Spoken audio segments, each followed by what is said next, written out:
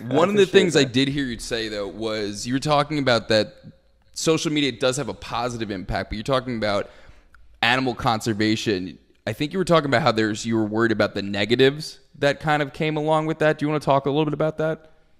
Yeah, no, I'd like to. Thank you for bringing that up. Of course, there are a lot of positive people doing Yeah. very positive things, and I'm so thankful for them.